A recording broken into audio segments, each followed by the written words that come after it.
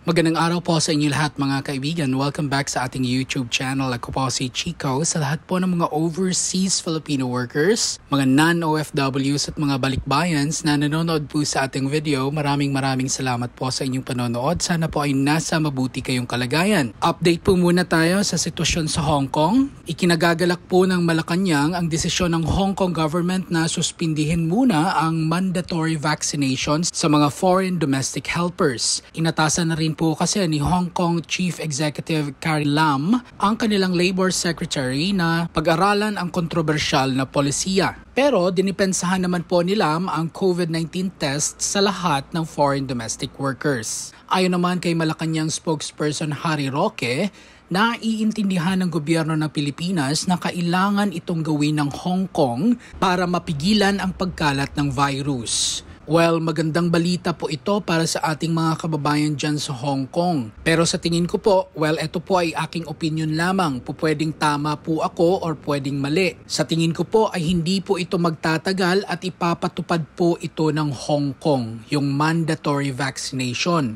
At pag nangyari po ito, sa tingin ko po wala po tayong magagawa kung ipapatupad nga po ito ng Hong Kong. At sa tingin ko po sa mga darating na panahon ay ipapatupad din po ito ng mga ibang bansa para po sa mga dayuhang manggagawa na magtatrabaho po sa kanila. Pero mabalik po tayo sa ating mga kababayan sa Hong Kong. Ano po? Ang maganda po ninyong gawin, nasabi ko na rin po yan kahapon, na dapat po ay willing po kayong magpabakuna. So bago po kayo magpabakuna, kumonsulta po muna kayo sa doktor para sigurado pong maging safe po kayo. Especially po sa meron ng mga edad at meron pong mga may sakit. Samantala, ipinaalala naman ng Bureau of Immigration sa publiko na ang mga dayuhang turista ay pinagbabawalan pa ring pumasok sa Pilipinas sa kabila ng pag-alis ng ilang mga paghihigpit sa paglalakbay na nagkabisa noong Sabado.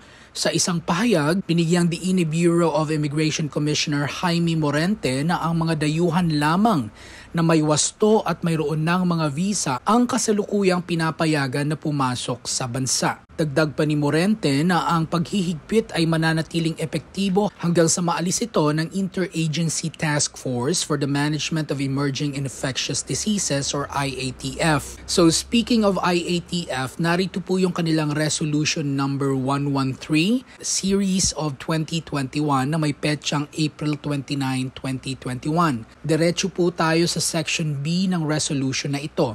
So please allow me to read it for you para po maintindihan po ninyo. Ang sabi po dito, beginning May 1, 2021, the foreign nationals allowed under previous IATF resolutions shall be allowed to enter the Philippines subject to the following conditions. So narito po yung apat na kondisyon. Una, with valid and existing visa at the time of entry, except for those qualified under the Balik program under Republic Act number 6768 or the Act instituting the Balik program. Second, with pre-booked accommodation for at least 7 nights in an accredited quarantine hotel facility. Third, subject to COVID-19 testing at the quarantine hotel or facility on the 6th day from date of arrival. And fourth, subject to the maximum capacity of inbound passengers at the port and date of entry. However, travel restrictions imposed by IATF Resolution number 112, series of 2021 issued on 27th of April 2021 shall continue to be enforced. So eto po yon. So ayon po dito, pinagbabawalan po yung mga pasahero galing po ng India.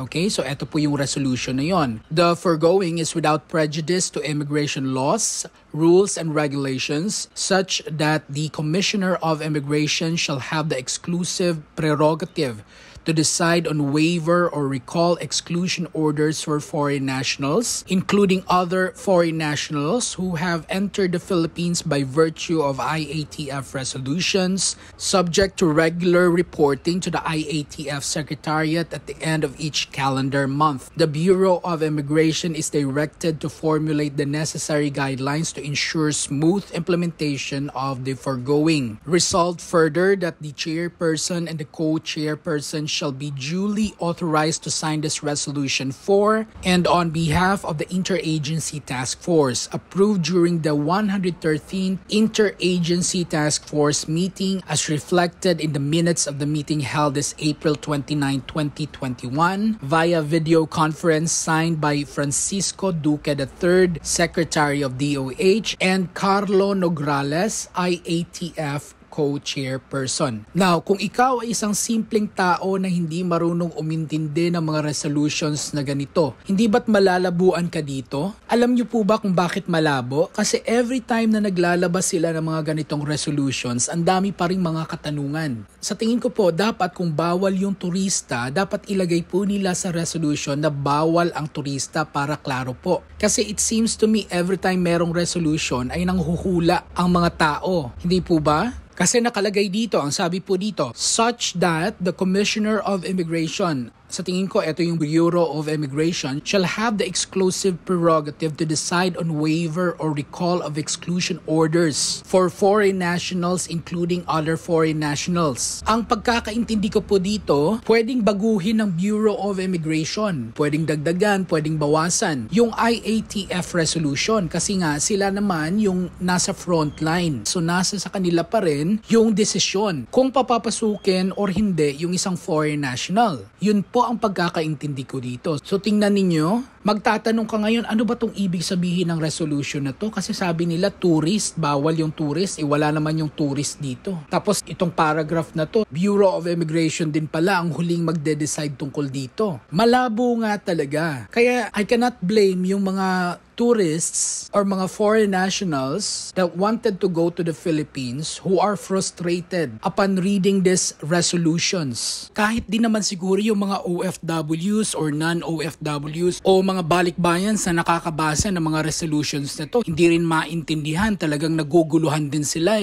no? So yun lang naman ang gusto nating mangyari dito. Sana yung IATF, pag naglabas po sila ng mga ganitong klaseng resolutions, at least naman yung klaro, yung hindi tayo nangangapa, hindi tayo magtatanong, hindi po tayo maghahanap na mag-i-interpret sa atin ng mga resolutions na ito. Mag-comment nga po kayo sa comments box section mga kaibigan kung ano sa tingin ninyo every time na nakakabasa kayo ng mga ganitong resolution. Hindi po ba kayo nalalabuan? Hindi po ba kayo nagtatanong? Or naiintindihan po ba ninyo? So mag-comment po kayo sa comments box section. Anyway, we have already discussed kung sino-sino yung mga allowed pumasok sa Pilipinas, but for your information po again, ito po yung listahan ng mga pinapayagang pumasok sa Pilipinas. Okay, so I hope klaro na po yan. But again, let me reiterate that foreign tourists are still banned from entering the Philippines. Finally guys, travel update po tayo. Ito po ay updated flight advisory mula sa Mactan Cebu International Airport para sa buwan ng Mayo. Para po sa Qatar Airways na may rutang Doha-Cebu, Cebu-Doha, araw-araw po ang kanilang biyahe sa Mactan Cebu International Airport. Ang Emirates Airlines naman na merong rutang Dubai-Cebu, Cebu-Dubai, 2 beses po sa isang linggo ang kanilang biyahe every Tuesday and Thursday. Ang Eva Air naman po na may rutang Taipei-Cebu, Cebu-Taipei, nabanggit na po natin ito kahapon pero uulitin pa rin po natin, 3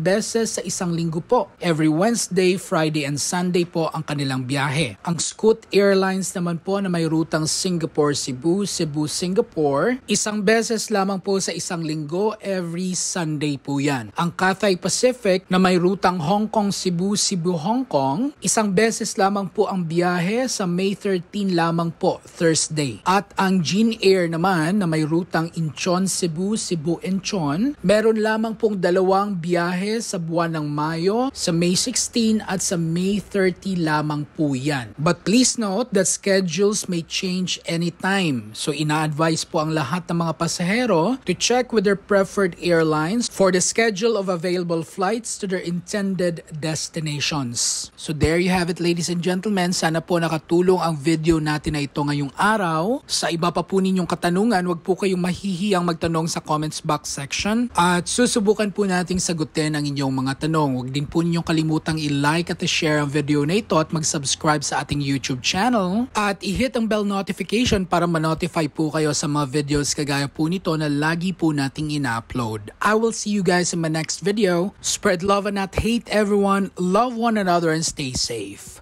Bye!